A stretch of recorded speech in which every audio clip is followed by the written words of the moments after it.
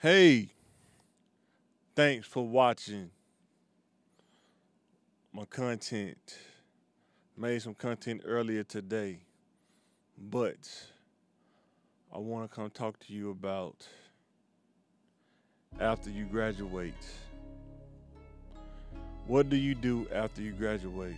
And once again, I'm not talking to the top five, the top 25, students of their class. I'm talking to the C level, D level students, the people who don't want to do academic stuff, who don't want to do college. My question to you is, what are you going to do? If you don't further your academics, how do you further your skill? What are you good at?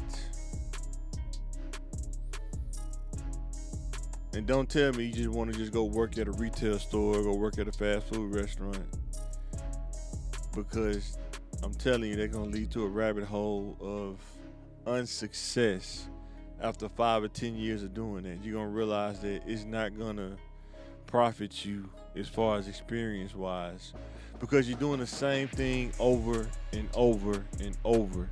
That's kind of what business is, doing the same thing over and over, and you start becoming consistent doing the same thing over and over.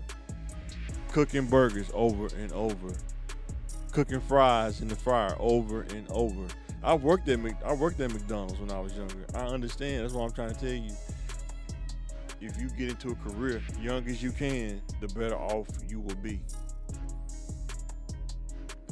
Tell you my story. When I graduated in 2001, May of 2001, somewhere in May, I can't remember the exact day. I think it was toward the end of May. We was at Autel Arena, I think. McClellan, class of 2001. When I graduated, I was working, I think I was working at a Subway. It's not there no more, but I think I was working at Subway. But after I graduated, I did not go to school. I think I wanted to be a massage therapist, but I never did it. I didn't do it.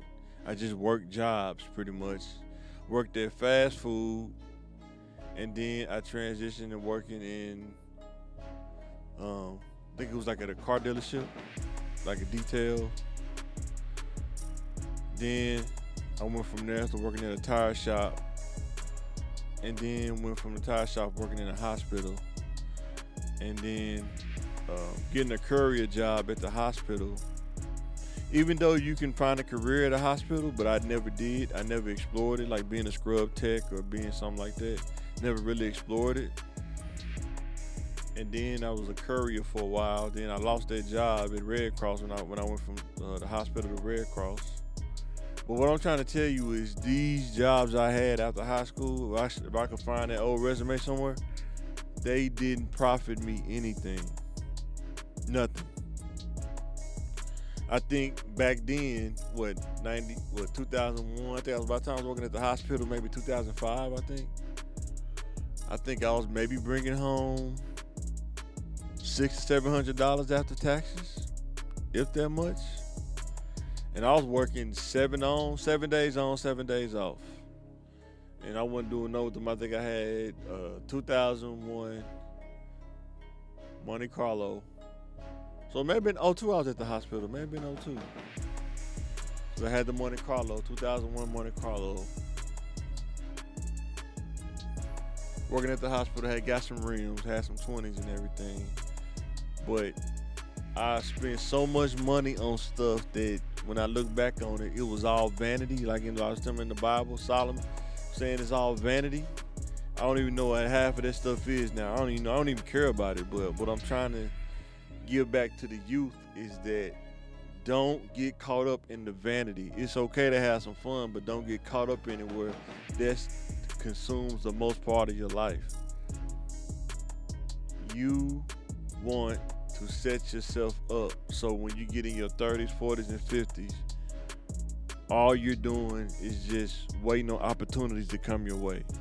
You don't have to say, well, I can't do that right now because I got to finish school, or I can't do that because I got to go do this. You have all that done in your 20s, and you can just look at opportunities and just collect in your 30s, 40s, and 50s.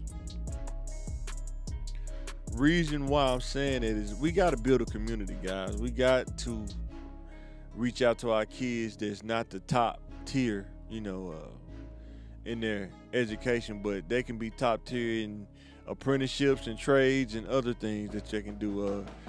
Cosmetology, cutting hair. It's all kind of things you can do other than just going to college. There are many things. College is a good option as well. I'm not gonna sit there and tell you that it's not. It just depends on what field you want to go in.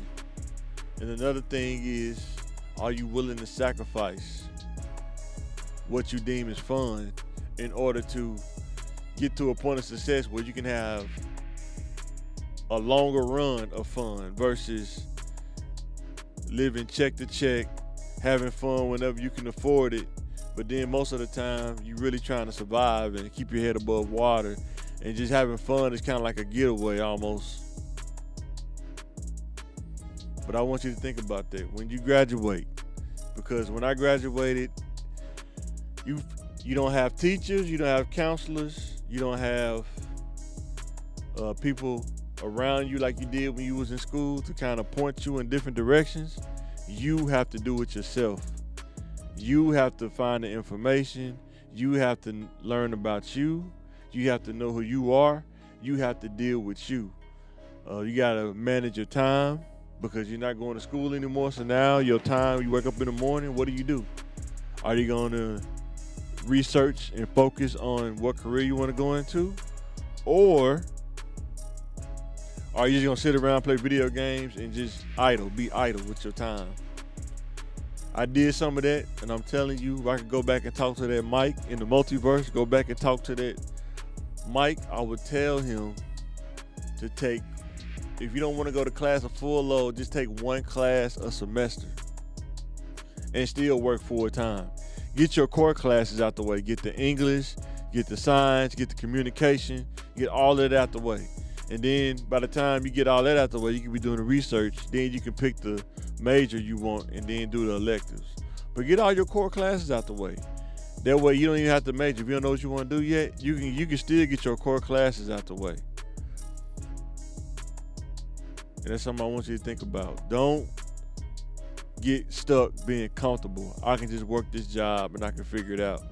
I'm telling you from experience, a person that did that, it will lead you down a path to where you feel like you can't use that experience to go inside of a career. There's nothing worse than you working at a job and then somebody say, hey, I like you. You want to come work for me? And then they say, well, I need you to have this. And you're like, well, dang, I don't even have that. And now you feel like you wasn't prepared for the opportunity. And if I could tell you anything, get something that enhances your skill set or validates your skill set so you can be prepared for the opportunity. Nothing worse is to not be prepared for an opportunity when it comes your way and you can't take advantage of it because you don't have the education or you don't have the skill set, and you almost get stuck working at the jobs instead of going into a career. When I got into IT, I remember when I started working at the ISP place, I didn't have any experience in that. That was my first job, and I didn't even work in IT yet. It was just pretty much just networking, like routers and switches, pretty much.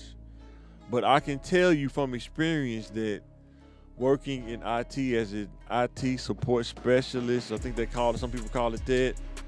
Those jobs, if you want to work in IT, start out working in those jobs, an IT support specialist will give you like a broad scope and you can kind of see what you want to do. Do you want to work on servers? Do you want to work on networks? Or do you want to work in software or applications and stuff like that? Don't be afraid to expose yourself. Don't be to different fields. Don't be afraid to challenge yourself.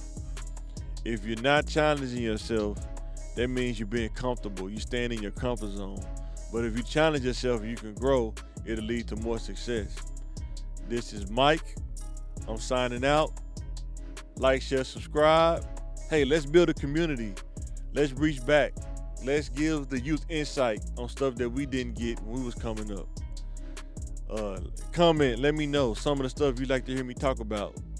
Even watching our podcast, what's some of the stuff you want to hear us talk about? We would love to hear the feedback. We love to hear the comments.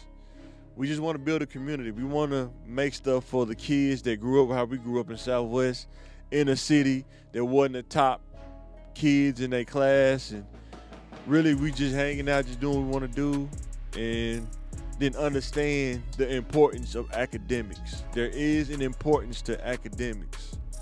Now, I'm not saying take something that's just to get you to school to say I graduated. I'm saying actually learn something that's a skill set and that brings you value in the corporate marketplace. This is Mike. I'm signing out. Thanks for watching.